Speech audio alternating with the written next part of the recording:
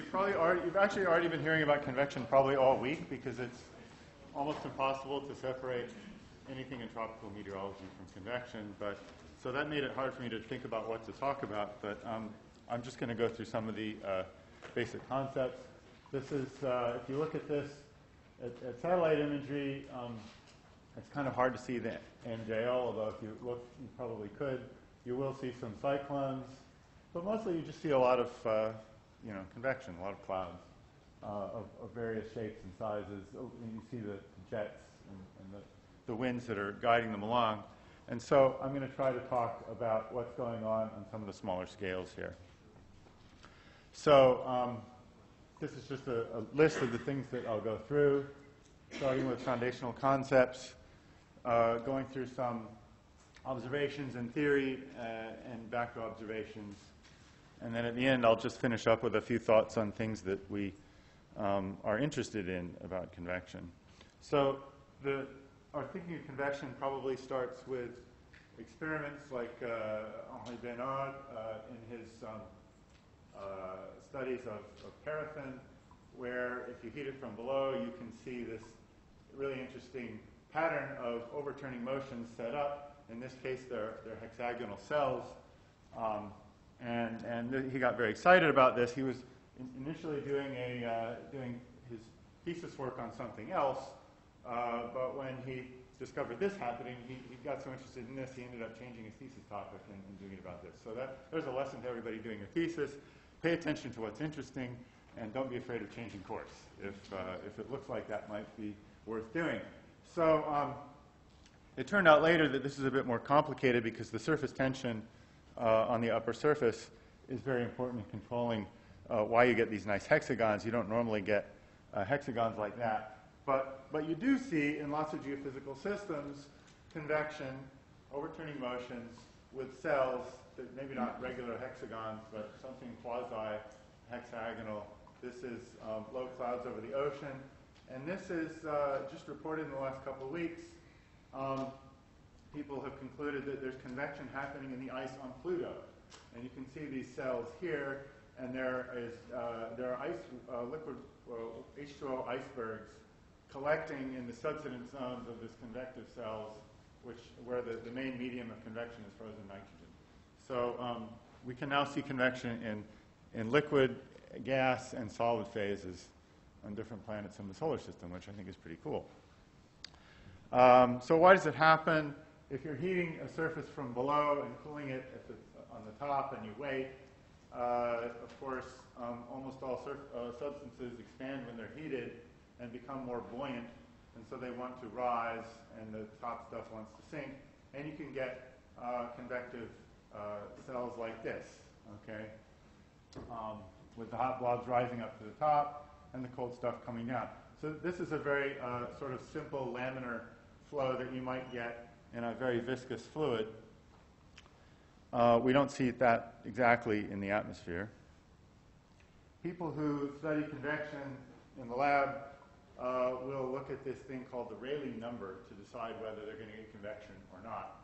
And it's basically a measure of the ability to generate buoyancy, but mitigated by the viscosity and also by the ability of the fluid to conduct heat, as opposed to, so there's a competition here between conduction and convection. And this number includes all of those factors. Non-dimensional number increases. It's very sensitive to the distance here, dq, and then the gradient of temperature and these coefficients of viscosity and diffusivity in the denominator. If you get very large numbers for Rayleigh number, you'll get convection as opposed to just diffusion. And so in the atmosphere, you get, for any meteorological scale, absolutely enormous Rayleigh numbers. You would have to be looking at the diffusion of vapor off of a droplet of water suspended in the atmosphere before you start getting diffusion dominating over convection. So, and yet in meteorology, we don't normally talk about this number, right? So when I was at Yale, we were interviewing for geophysicists, and one of the candidates had sort of studied up on what people did in the department. He walked into my office and said, so I have a question for you, Professor Sherwood. Why isn't the atmosphere filled with convection all the time? Because it looks to me like the Rayleigh number is always really, really high. And that was an interesting question. I had to give him credit for asking it. That was good. We still didn't hire him, but he had an interesting question. And the answer is subtle, but I think one way to answer it is to say there is always convection, at least during the daytime. The Earth develops a boundary layer, and you have convection happening in this boundary layer pretty much anywhere. I flew here yesterday and definitely felt this convection. Okay, we have lots of on takeoff and landing, you could feel it. And depending on how thick this layer is, you might have a thick cloud layer like the one shown here. There's a certain mixing ratio of water vapor in here, and there's a certain temperature at the surface. And depending on how those things compare, you might reach saturation up here. You might have a broken cloud layer, or you might have nothing. Okay, if this layer is shallow, you won't have any condensation, but that doesn't mean that, but there's still convection going on. So one answer to that question is that there is always convection when the surface is being heated during the day. And over the ocean, you'll find a boundary layer like this all the time. Over land, the boundary layer will often look like this, where you'll have some clouds. So these are cumulus mediocris. Over the ocean, you'll have the really small ones that don't have any bases, which are cumulus. And then as it becomes more humid, you might have an overcast layer. So I'm going to say more about the answer to the Rayleigh number question in a minute. But first I'm going to ask another question. Why don't these clouds fall down? What causes them to stay up there? Most of you probably know this, but I'm just sort of trying to cover all the bases here. Every cloud particle has a terminal velocity, a terminal fall speed. And if you put one there, it will fall until that balances gravity. Okay, so the drag force balances gravity, and then it's at its terminal fall speed. And if you look at a typical cloud droplet size, which is 10 to 20 microns, something like that, the terminal velocities are on the order of 10 centimeters per second. Whereas if you look at the air velocities, the air motions that are involved, they're maybe an order of magnitude larger than that. So therefore, to first approximation, the cloud droplets are just carried along, and they will eventually settle out if the turbulence stopped, but they don't on the time scales of the actual turbulence. So we see these clouds that sit there as markers of the turbulence under some circumstances. So this turbulence that we have in the boundary layer, you can model it. And what I'm showing you here is a paper, a numerical simulation of turbulence in an atmosphere where they've got no water vapor in the atmosphere. And you get something that looks a fair bit like the things I've shown you before. Okay, it's not hexagons, but you get these cells. You get intense, in this case, upward motions along the boundaries of the cells and a broader sinking motions in the middle of the cells. And these are driven by buoyancy. So the warm air is the air that's rising, and the cool air is the air that's sinking. Okay, so this is what you get. And here's a movie from a group in Minnesota, which they're simulating convection in a star. All right, but that's not important. What I wanted to show you this for, so ignore this stuff down here. This is something that doesn't have any obvious analog in the atmosphere. But this surface layer up here is quite a lot like what you might find on the surface of the Earth. And what I want you to see, they're just coming to it now, is those same structures we were just looking at before. You can see here how they evolve in time, and how these lines are kind of convergence zones, where the air is coming in, it's picking up buoyancy as it goes, and finally it sinks. Okay, in this case it's sinking because they're simulating it upside down. The surface of the star is cooling, but the analogous thing in the atmosphere would be upside down and heating the lower surface. But that phenomenon there is also what we see in the boundary layer. So this is another paper that came out at a similar time to that one, where they did identical simulations, except that they did one with no water vapor in the atmosphere, and then they did one where they did have water vapor in the atmosphere. And this is the convection that they get. So the top one is the dry case, and it looks kind of like those others. There's a lot of upward and downward stuff. There's a sort of a short length scale involved. And then when they put water vapor in, totally different. Okay? You have a few places where you have strong upward motion, and then a whole lot of places where nothing's happening at all. All right. So, and this also gets to the question that I was asked about the Rayleigh number. What he's really asking is, why is it only convecting here when you've got a big Rayleigh number for the whole system? And it gets down to the definition of what we mean by convection. So if you ask a meteorologist, where's the convection, they would say, oh, it's there and it's there.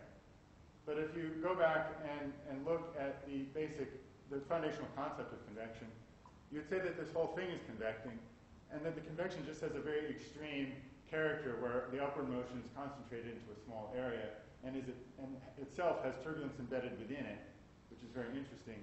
And then the descending patches, which are scattered around in this case, are occupying most of the area. You have this descent over a very large area. But this whole thing is actually a big convection cell with a lot of multi-scale activity embedded within it. So we now have, instead of a kind of a dominant single scale, a highly multi-scale, highly turbulent and intermittent behavior, which is what we deal with in the real world. And it's all because it's all the fault of water vapor. If water vapor weren't around, our work would have been done many years ago. So maybe it's a good thing we have water vapor because it gives us a job. But it makes the system much more interesting and much more complicated. And it means that we have to think harder about what we mean by convection. So here's a movie showing what one of the upward moving parts of the system might look like. This is an isolated deep cumulus cell. It's forming what we call an anvil cloud here. I don't know how many people have actually seen an anvil,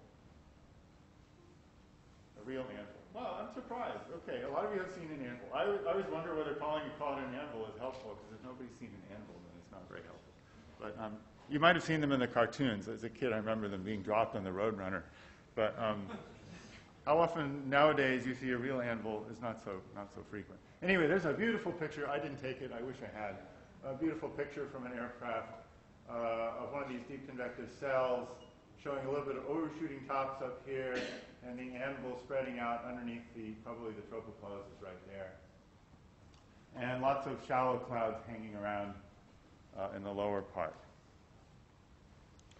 Okay, so we can ask that's what the thing looks like, because all we're looking at is the cloud, the droplets of water. We'd like to know what's going on in this thing. And the traditional picture, which, sorry, my red X shouldn't be there yet, but the traditional picture is just upward moving air, okay, in this cloud, and then spreading out, up and out. But we've known for a long time, since 1969, that this is too simple.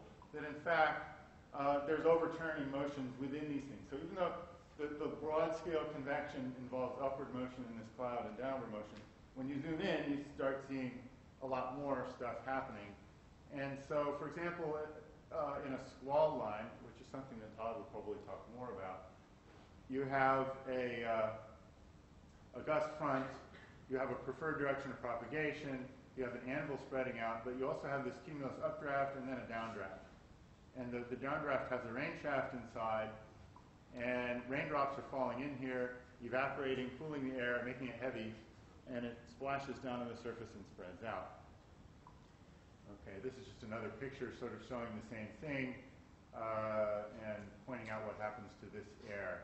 So you get air from the middle of the troposphere, which can be cooled by the rain and pulled down. So we need to think about deep convection in a bit more complicated way than just the upward part of a cell.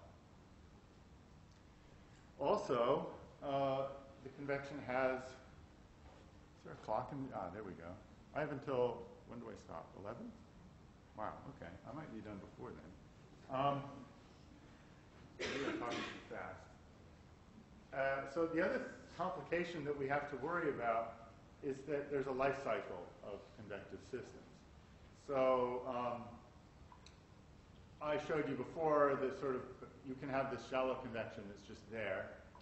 This can develop into what we call a cumulus congestus or a towering cumulus.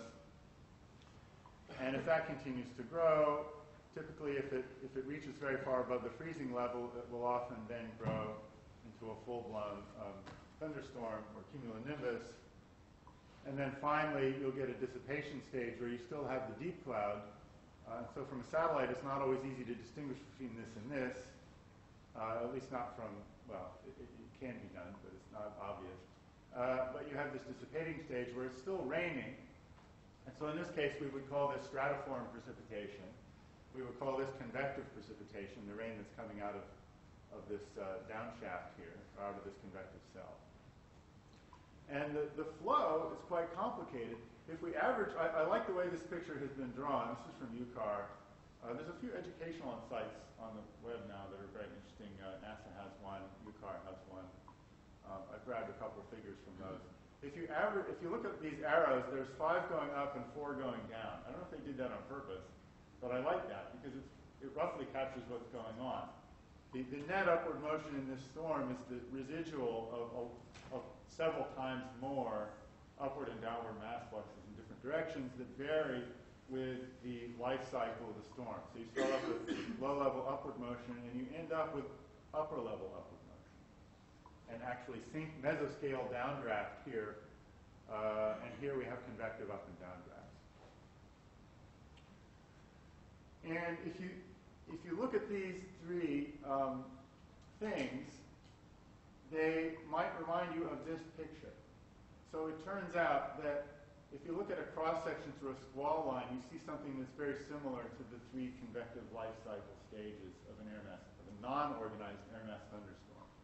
It almost looks like you see the young, it's like you have a family of the kid and the adult and the grandparent all moving along together through the tropics as a squall line. Okay, and typically the size of this thing is, it would fit into the grid box of most climate model, atmospheric models. So I'm now getting over to the topic of what do you do in a model to represent this. In a climate model, you would have all of this thing happening in one grid box at the same time, typically. And so there's been a tendency to write convective representations so that based on a mixture of all these stages, all these life cycles, or a mixture of all these. But I think that's been a problem, and I'll come back to that later. I think that we're now recognizing that in writing convective schemes for models, we need to pay close attention to the fact that your situation might be dominated by this, and it might later be dominated by that. And if you assume that it always has some mixture of these, you're going to get problems, like your diurnal cycle happening 3 hours too soon over land and other more serious problems. Speaking of which, these stages tend to occur at certain times, preferentially certain times of day, on continents because of the fact that the sun comes out and heats the ground and destabilizes the atmosphere during the morning. And so you tend to get this in the late morning, and by the early afternoon you've got to this stage, and by the evening you've got to that stage. Typically, not always, but a lot of the time. Over the ocean, you don't see any, it varies depending on where you are, and there often isn't much of a season cycle because when the sun lands on the ocean, it doesn't heat up very much. So it tends to be dominated more by what's happening somewhere else and the waves that arrive at that particular place over the ocean. But on land, you do tend to get this diurnal cycle. This is just a radar image I grabbed a few days ago. We just had a big storm in Sydney, and it probably then, you guys probably got some of it too. And this is just to make the point that subtropical and mid-latitude storms obviously have convection in them too. This is a tropical meteorology meeting, but if you zoom in on these things, you'll see convective cells. So all of the storm systems that you would classically understand as a large-scale flow. We'll have, including cyclones. I don't know if Liz mentioned the convective cells in cyclones, but they're also thought to be important for people are starting to look at the dynamics of convective cells and how they influence the evolution of tropical cyclones as well. Okay, so that's what we see in the atmosphere. Then I guess the next thing I wanted to move on to is how do we understand this? What are the theories or models that we would use to explain this? And it starts with understanding the basics of gas thermodynamics, which is that if you mix air, and convection is all about mixing, it means that you're taking air and moving it through lower or higher pressures. And when you change the pressure on a gas, it expands and contracts. It changes its volume, and it changes its temperature. So if you take air from near the surface at 30 degrees and you lift it up, you would typically drop, well, you would drop by 10 degrees for every kilometer that you go up. So by the time you're 2,000 meters up, you're already down to 10 degrees. So that's a big change. So we need to start by understanding that, and that gives us what's called a lapse rate. The lapse rate is what we call the decrease in temperature with altitude. And the dry adiabatic lapse rate is 9.8, or roughly 10 degrees per kilometer. So if you happen to see in your environment, if you measure, and you happen to find that the lapse rate is bigger than that, it would mean that a parcel of air that were lifted up, or that rose up, would find itself slightly warmer than the air around it that was already there. And so it would be buoyant and it would keep rising. So you would have what we would call an absolutely unstable, convectively unstable situation. Absolute because it doesn't even depend on the humidity of the air. It only depends on gas thermodynamics. Okay? So you would expect in this situation to see vigorous convection. And I think if you had measured the boundary layer near Sydney when I took off yesterday in my plane, you would have seen something like 11 degrees, probably a little bit more than 10. Because there was some nice turbulence going on. Okay? Any questions on this before I keep moving? Most of you have probably seen this before. The other ingredient to understanding is knowing that water vapor in an isolated system will reach an equilibrium concentration in the atmosphere, which we call the saturation vapor concentration, or saturation vapor partial pressure, which is what's shown here. It increases very rapidly with temperature because the warmer the water is, the faster the molecules are moving, and the more they want to escape and be freed and be in the vapor phase. And so as you warm up the system, you'll find more and more of the molecules leaving the liquid and ice phases and going into vapor, as shown there. So if we start off with some air that's at a kind of tropical temperature and at a relative humidity of about 80%, so the relative humidity would be the ratio of this distance to that, and then we start lifting that air upward, its temperature will drop because of what we just saw before. Because this is vapor pressure, its vapor pressure will also decrease in proportion to the total pressure, but at a very slow rate compared to this. So basically, once it's been lifted by about half a kilometer, its true vapor pressure will become equal to the saturation vapor pressure. In other words, this relative humidity will go up from 80% to 100%, and that's when it will start to form cloud. And if you continue lifting this air, it can't supersaturate normally because the water would condense almost immediately. And so instead, it follows a trajectory like that, where its vapor pressure starts decreasing, and the difference there goes into condensation. So it starts forming condensation, and it's separated from vapor pressure. It follows that curve. Okay, and when water condenses, it releases latent heat.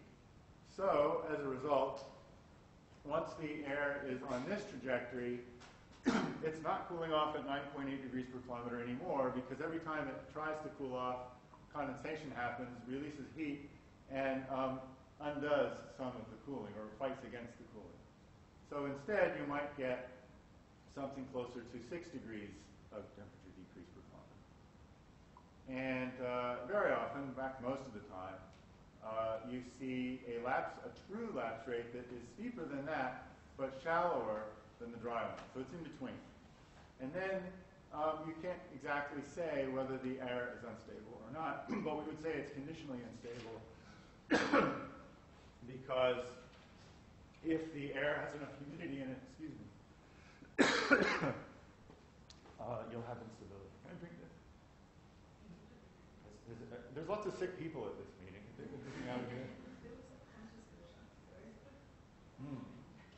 You're right, it does. Okay. So, so now that we know that, now that we know what happens to air when it moves up or down, we can calculate something called CAPE. And there's lots of things you could calculate, but this is the one that I think is the most basic and important. It's if you take a trajectory that an air parcel would follow, so this is 10 degrees per kilometer, and then something less, which depends on the water vapor, with temperature going to the right and altitude going up. Ooh, I'm losing my laser here. The air would follow this the red and then the green line, whereas what is there in the environment is shown by the black line. And because the green one is to the right, it means that the air, once the air parcel reaches here, it wants to keep moving. So you have to get it somehow over this potential barrier. And this is often the case, that you have a well-mixed layer here, then you have a barrier, then you have a region where once the air moves that high, it will keep moving. And the area under here is theoretically the amount of energy that could be released, because this is a thermodynamic diagram here, that could be released per unit mass of air that moves up. So we call it the convective available potential energy. Whether this would actually be realized as kinetic energy is debatable, but if it were, then you'd have a vertical velocity that would go as the square root of the CAPE times 2. Okay? And that turns out to be vertical velocities that are often of the order of 100 meters per second, which is close to the very largest vertical velocities that you would ever see, and only very rarely in a thunderstorm. So this is a kind of starting point for understanding deep convection, because you need some CAPE to have deep convection. You need for this green line to be to the right of the black line, and it usually is. And where this curve sits depends on the low-level temperature and also on the humidity, which is not shown on here. But the more humid the air is near the surface, the more unstable the system will be. The other thing that you might need, though, is something to come along and kick the air from there over that potential barrier. So, for example, cold air outflows, gust fronts, other kinds of fronts, topography, all of these things will enable the convection to get going. Okay, and CAPE, or an argument like this, also explains why you have these downdrafts. Because once water particles start falling into the air and start evaporating, that evaporation will cool the air, and the air will sink. And then, if there's more rain there, that will evaporate, and the process will work exactly in the other direction. Then you can get a draft that goes all the way down to the surface. Okay, so what we've got here is a situation where, because of the water vapor, air can get from the surface to the upper troposphere, even though the stratification of the atmosphere almost everywhere is stable. So this is why you can have waves. All the people that have been telling you about things like Rossby waves and MJOs and I don't know what else you've heard about at this week, because I wasn't here the whole week. But all of that depends on the stable stratification. You don't get a wave if every time the air moves up, it just keeps moving up. It needs to want to have a restoring force. And the reason we have this restoring force is because there's only a very small area where this potential barrier is overcome, and you get this overturning. Okay, and let's see, whoops. I don't know if this movie's going to play or not. This is if it plays, this is a high-resolution simulation. I know this played for me before. What's going on? Let's see if that does it. the problem is, there we go. Okay. So on the left this is done by Marat Krutenov in New York.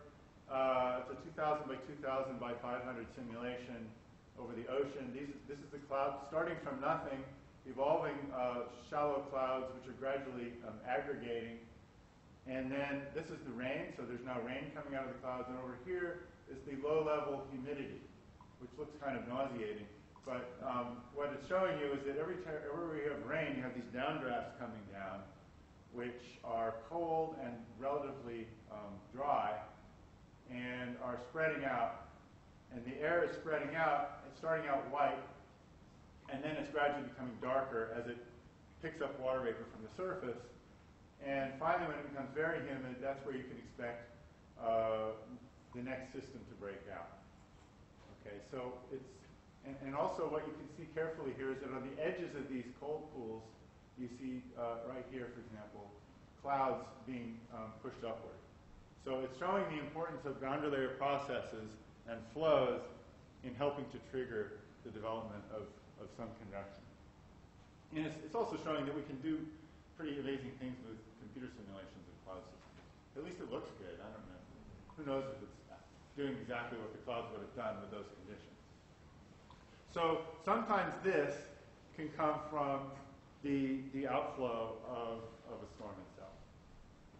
And dealing with how these things are all connected is something that, from a theoretical framework, we're still struggling with, I would say.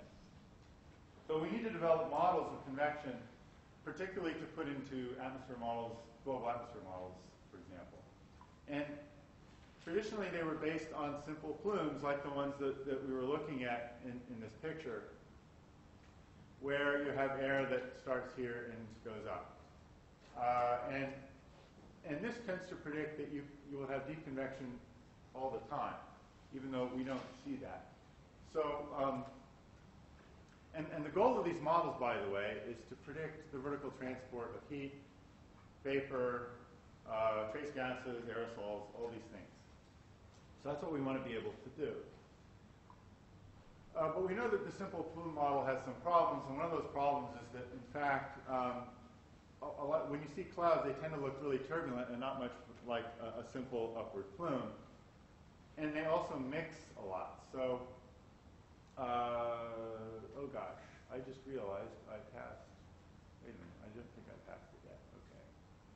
Did I show a slide with theta E and forget to say anything about it? Where did that go? Did I show that? Did I go past that? I must have gone past that slide without even realizing it. I was going to talk about this. This is important. I'm sorry. Just thinking, what the hell happened? Okay, so anyway, this is comparing. If you want to build a model of convection, you need to start with what we typically do is we base this on the adiabatic invariance. And the simplest one is theta. Have you seen theta already this week? No? Okay. Well, potential temperature. I couldn't imagine Michael would give a lecture without mentioning. Okay, good. All right. That was 3 days ago. Ancient history. That's okay. So potential temperature is an adiabatic invariant without any water vapor condensation. So if you take an air parcel and change its pressure, its temperature will change in such a way that that thing there doesn't change. So if we can measure that in one place, we know it'll be the same when we move the air somewhere else. And that's useful for doing calculations. But it doesn't work if you have condensation. But we can define another one called the equivalent potential temperature, theta E, which is approximately this multiplied by that extra term. That's only a very approximate. If you want to know it exactly, you need some horrible formula. I'm not going to show it to you. And when we're looking at if you're trying to calculate CAPE, what you're essentially doing is you're comparing the theta E of air at low levels and at high levels. Okay, because that's telling you where the temperature will be higher, or whether the air will arrive at a higher temperature or a lower temperature than the air around it. Okay, so to calculate the moist adiabats that were shown in these diagrams, you need to do a thermodynamic calculation where you take account the changes of water vapor, and any given change in mixing ratio causes a release of latent heat, which is proportional to the latent heat of fusion. You know that the mixing ratio is, I'm sorry, this is heat here. dQ is the change in heat, dR is the change of mixing ratio of water vapor, and this should be R, not Q. I just noticed that. So by taking into account that every time the temperature changes, R changes, and every time R changes, heat is added, and keeping track of that, you can derive an adiabatic invariant K to E, which looks roughly like that. So these, I'm not spending a whole lot of time on this, but these are the two quantities that you really need, because, and the reason we use them is convection is fast enough that we imagine air motions are approximately adiabatic. So the key constraint that we're always working with is that they're fast enough that there's not enough time for radiation to or other things to significantly add heat to the air during the convective process. That's not exactly true, but it's the approximation we work with. Did I miss this too? Okay, I'm sorry about that. I don't know what's wrong with me today. So this was just to show that you can have clouds in a stably stratified situation. So if you look carefully here, you'll see what look like waves in this cloud layer. So this is a cloud layer where you can push it up or down, and it doesn't become unstable, even though it's saturated. So what that's telling you is that if you measured the temperature profile in this cloud layer, the equivalent potential temperature, theta E, would be increasing with height. Otherwise, it would be becoming convective. So we do get this, particularly in middle and high latitudes. But you can also get it in the tropics at higher altitudes. You need to be at a cold enough temperature where the amounts of water vapor are small enough that that this term starts to become small and the lapse rate starts to become more closer to the drying one. Okay, I'm sorry about skipping all that stuff inadvertently. We've seen this movie. Okay, we've seen this. So getting back to the models,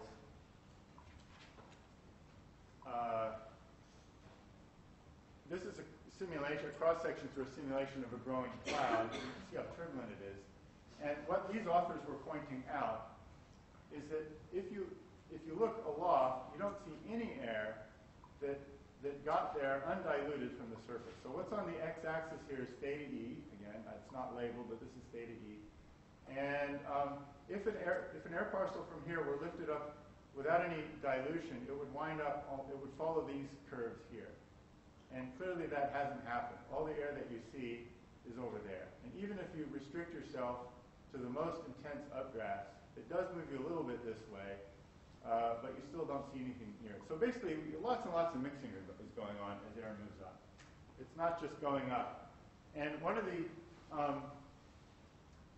choices that you have to make at simulating any kind of overturning motion is how much non-local transport do you think there is? How often do you think air goes from one place to another without a lot of interaction on the way?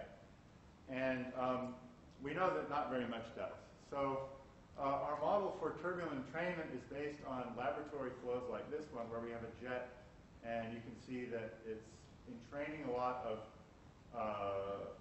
ambient fluid into the turbulent plume, and so the turbulent plume is getting bigger and bigger. Turbulence is like cancer. It tends to grow. Once it gets started, it keeps pulling more and more of the environment into it. And so we have a class of cloud models that's sort of inspired by that. Or imagine that as the air moves upward, it entrains more and more mass in. And that means, of course, that you're implicitly assuming that the cloud is shaped like that, which actually you don't see very often. And so I think there may be problems with this model too, but it's better than assuming that there's no mixing.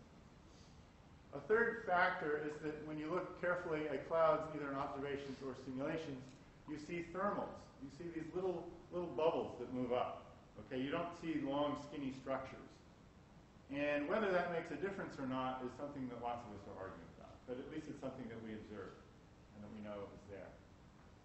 And then the last step that you could think of in how to model convection is you could dispense with plumes entirely and model it statistically as a fully developed turbulent flow.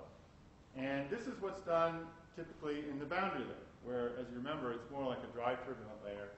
And the simplest way to do it is to write down a law that's like a Fickian diffusion law. So you just imagine that things diffuse down the gradient. And there's a diffusion rate, which is the key. Then you have to decide what that is, and you might use an effective eddy length or something like that. And usually you would have it increase as you get farther away from the surface. And so you could use a model like this, not just for the boundary layer. People are starting to play around with using models like this, even for deep convection. And it actually doesn't work so badly. So it turns out that I think we've been misled in the way we've been thinking about convection for a long time, because we know that CAPE is necessary. People have really been focusing on it, maybe too much. And if you look at observations of where it's raining and where convection is happening, CAPE doesn't really tell you where the amount of CAPE doesn't tell you where that's going to happen. Instead, you'd be much better off looking at precipitable water, like those movies that we just saw in the last talk. This is the column average water vapor amount. Where it was orange in those movies, that's where it's going to be raining. Okay, it's wherever you've got a lot of water vapor that you start to have rain. CAPE, it doesn't really tell you where it's going to rain, but it does tell you how severe the storm might be if it does start raining. So CAPE is a great predictor for hail, tornado, or somewhat of a good predictor for hail, tornadogenesis, and lightning. But it's not a very good predictor for where you're just going to get a storm. So we may have been overemphasizing the importance of this in building our understanding, and underemphasizing the importance of mixing and ambient humidity. So that's an ongoing research topic. I'm getting close to the end, I guess. I've got a bit of time. Okay, if you look at getting now to climate, if you look at the tropical atmosphere, the black here is the observed temperature variation. The blue is one of those adiabatic curves that I've been showing you before. The red curve is what you would see if you didn't have any convection and you waited until radiation brought the atmosphere to a radiative equilibrium. And you can see that that's extraordinarily different. So what that's telling you is that convection in the atmosphere is strong enough to bring the temperature profile to something that is almost adiabatically neutral. And it's because of this that we've been focusing so much on CAPE. It's very important, the relationship between CAPE and convection is very important for climate, even though it may not be very useful for localized prediction. Okay, so there's some interesting questions about how convection depends on temperature. And this is a movie made by Martin Singh, who comes from Melbourne and is coming back to Melbourne early next year, showing the differences between a warm, a medium, and a cool box of convection at radiative convective equilibrium simulated by a model. So in this warm situation, you can see these really tall convective plumes, and they get shorter and weaker as you go to the lower SST. And he and Paul O'Gorman came up with a really nice explanation for why you sometimes get very strong updrafts, increasingly so in a warmer situation. And this is relevant for our predictions of what will happen in climate change. Basically what they showed is that because of all this entrainment, if you think all convection doesn't entrain, you would imagine that the CAPE is always going to be very small, because the convection will always, if there's any significant CAPE, the convection will come along and kill it off. But in fact, we see some CAPE in the atmosphere, and these simulations show more and more CAPE as the atmosphere gets warm. People have been puzzled about this for a long time. But I think they've explained it by arguing that the warmer the air gets, the more water vapor there is, and the more important latent heat becomes, the bigger that latent heat term becomes in that equation I had up there. The more negatively, the bigger of a negative impact that mixing has on the development of clouds. So on average, it gets tougher and tougher to get a cloud with a lot of turbulence and entrainment going on to grow. And so you need more and more CAPE.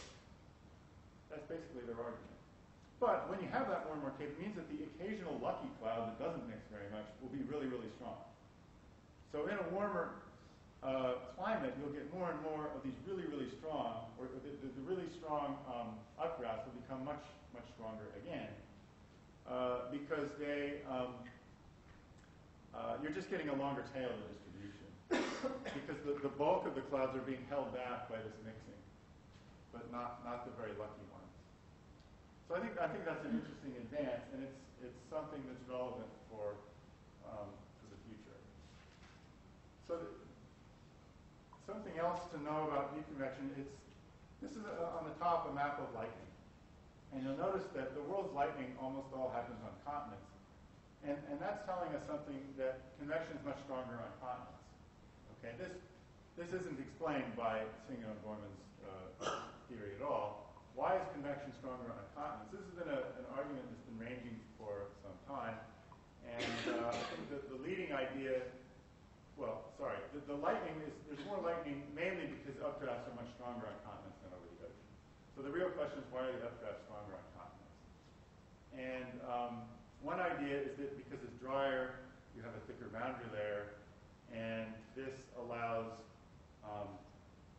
updrafts to be fatter, just kinematically, and helps to protect them from the mixing so they can be stronger.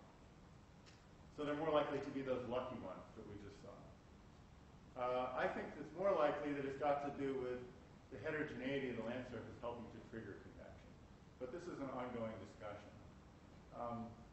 Some people have suggested that aerosols on land were driving strong clouds, but I think we know that that's mostly not true, although there's some evidence that aerosols can help a little bit. And there's also some evidence that aerosols can contribute directly to the lightning for a given intensity of the updraft. And the last topic I was going to get to is microphysics. I've got a few minutes left to talk about this. Prodi and Emanuel did a really interesting study some years ago where they did a numerical simulation of radioconvective equilibrium, and they changed the terminal velocity of the drops, which basically is changing their size.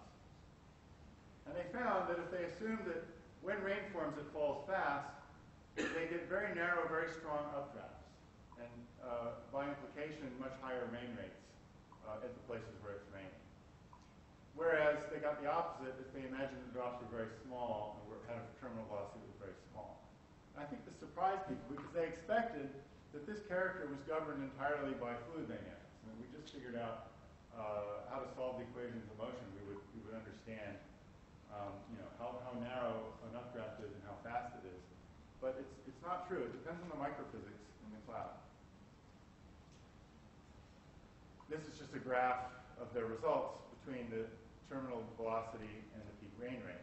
So the peak rain rates were going from 5 millimeters per hour all the way out to 25, just by changing the terminal velocity of raindrops. And their explanation for this was that if the raindrops are falling faster, basically it means that you're getting rid of the rain more easily, whereas if it stays there, it's heavy and it retards the updrafts. Okay. So this is one way that microphysics seems to be important. And a related question is, why do some clouds rain and some clouds not rain? We see clouds all the time, they're usually not raining. And it turns out that for them to rain also depends on the sizes of the droplets that are decaying. So let me see, so let me show you this. This is just comparing the sizes of different particles that you see. The raindrop is down here on the bottom, a 2 millimeter droplet like that. This would be something that's barely a raindrop. This is a large cloud droplet and a more typical cloud droplet. And there's an aerosol particle, condensation nucleus. So what you start off with is a bunch of these near the surface, and they can quickly grow into small cloud droplets like that by vapor diffusion. Okay, and that's a very sudden process. I probably don't have time to explain this, but because of the role of surface tension in inhibiting the growth of drops when they're small, but then when they finally get a certain size, they're happy to grow. So they grow to this. But that's not big enough to make them rain. They don't fall fast enough. And it turns out that for reasons we don't completely understand, the diameters have to reach about 30 microns, so about half again bigger than this, before they can efficiently start bumping into each other and forming rain. Once two droplets come together, they will have a bigger terminal velocity, so they can start to overtake other ones. And once that happens, it's a cascade. It runs away, and then you can suddenly you have these, and then these, and then these, and you can rain. But that doesn't happen if you have too many of these, or if they're too small. So if your clouds don't grow very deep, the droplets basically don't get big enough to rain. And this has caused some people to suggest that aerosols can inhibit rain. And in some situations they probably can. A complication, though, is that, again, the entrainment of air leads to really big variations in what you find in the cloud. So it's an oversimplification to imagine that every droplet is the same size. And once you have big and small ones, that really helps the rain process. Because the big ones fall and they collect the little ones and get everything going. And but we do know that in some situations the aerosol matters, and at least in this really weird behavior that you can see over the oceans, over the cooler oceans, where you have these fields of clouds that suddenly open up and become mostly clear sky. And it's a transition that seems to be like a phase change in the cloud system. And what happens is, once one of these clouds begins to drizzle, the drizzle can scavenge the aerosols. That can reduce the number of droplets. Then the droplets will be bigger, then they rain more easily, and the whole thing feeds back on itself until finally you get these things that are drizzling and have a lot of cloud-free area to them. That's pretty cool. How important this is for aerosol impacts on climate is also being debated, but it's an interesting phenomenon. Most of the rain that we get around here comes, everything I've told you, by the way, ignores ice. This is all for clouds that don't even have ice in them yet. Things get much more complicated when clouds grow tall enough to freeze. And most of the rain that we get in mid-latitudes, and even most of the rain in the tropics actually, is from clouds that have glaciated. So they've reached high enough to form ice. And then that also provides ways of helping to make the cloud rain. So a lot of the drops that fall on you used to be a frozen particle when it was high up in the air, and it just melted on the way down. Anybody ever looked out of your airplane window and seen something like that? I hope not. You don't want to see that when you look out your airplane window. It does occasionally happen. This is called aircraft ice. This is a severe case. This is probably a severe case of aircraft icing. Okay. The reason this happens is because when the water vapor goes above zero, it doesn't necessarily freeze right away. There are requirements, which I won't go into. But sometimes you can have the water hanging around for a very long time without freezing. And one of the things that will freeze it is when it hits an aircraft wing. So this is something that aircraft companies worry about a lot. And I'll skip that. This is just showing all the extra things happen with frozen ice. If you don't want hail around, you could try building yourself one of these and blasting shockwave to try to break up the hail particle. It really works. But people have been trying to use some of the perhaps imperfect understanding of microphysics and the role of aerosols to modify clouds for a long time. Usually it's because they want to make it rain more, but you can also try to disrupt hail. And I've got only a couple minutes, but I wanted to talk a little bit about how we observe clouds. And I was going to focus mainly on remote sensing measurements. You can fly through these things, but some of the really intense systems that we love to study are not very nice to fly in. You land your plane and you have dimples in the fuselage like this from the hailstones that hit it. So you don't want to do that.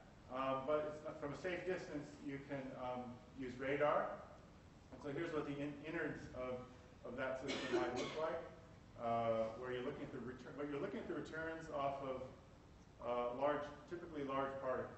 So radar uses a wavelength like this, and it goes with radius to the 6th power, so it's really dominated by large things, which tells you if it's raining heavily. Because if something large is sitting there, that means there's a very strong updraft, because otherwise it wouldn't be there. And strong updraft means heavy rain. So it's kind of an indirect way of measuring rain.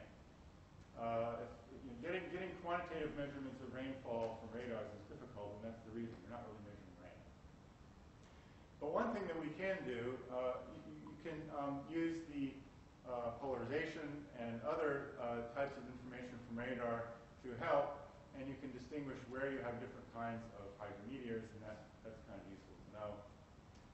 And there are other things besides radar that you can use. From space, we use LIDARs, we look at thermal emission, we look at scattering of visible sunlight, and we look at the emission of microwaves.